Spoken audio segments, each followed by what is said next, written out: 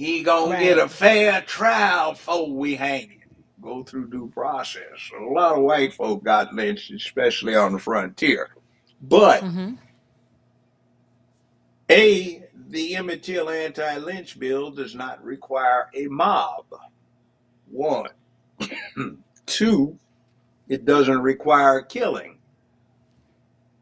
So how is it a Three, it lynching can be bill? a yeah, three, it can be a kidnapping, and four, it can be a beating. In other words, it is set up because of something unique. It's the first time in American federal criminal law where they interject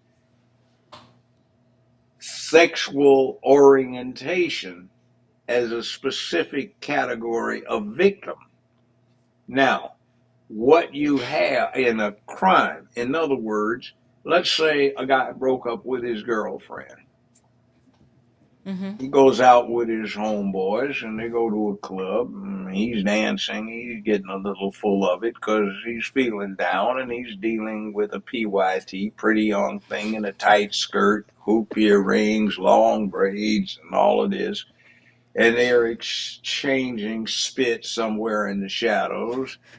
And he looks down and Miss Thing has got an erection. He goes, "Whoa, what in the world are you?" Oh, And right. he busted in the jaw and maybe he splits the lip. That's now federal lynching. What? Judge. Wait a minute. Let me reiterate this for the audience. What Judge Joe Brown is saying, they're at a club and the gentleman who thinks he's dancing with a female discovers that this female is a biological male, and the knee-jerk reactional response from the male is to off her in the face because it's like, whoa, Bam. what is this? Right. That's federal So lynching. that is considered federal lynching where there's no rope involved, there's no murder, and there's no mob. So this new Yeah. definition of quote unquote hate crime has been established using the name of Emmett Till. Yeah. Wow. And I've talked to Dr. Clenora Hudson Weems quite a bit. In fact, we chat once or twice a week. She's a friend of mine. I've known her for 30 years. Emmett Right. Till's mother introduced me to Dr. Weems about 30 some years ago, and I used to talk to Emmett Till's mother.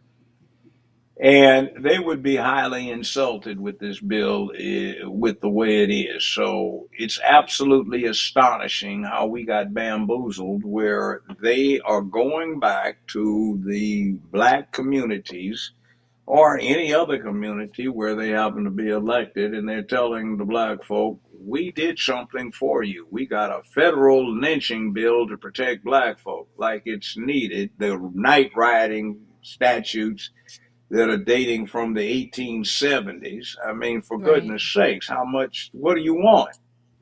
So we did all this for you, but nobody reads it. Or it's like Obamacare. You give Obama a lot of care for the medical stuff. Obama did not draft it. He had absolutely nothing to do with it until his trust fund out of Indonesia invested heavily in Blue Cross. The grandson of one of the Blue Cross founders, a Dr.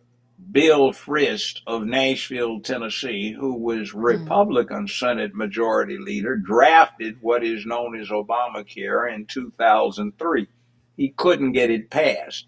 But when Obama's trust fund invested heavily in Bill Frist family business, which is Blue Cross, then Obama got interested in it. It was an Indonesian trust fund, so American law couldn't touch it.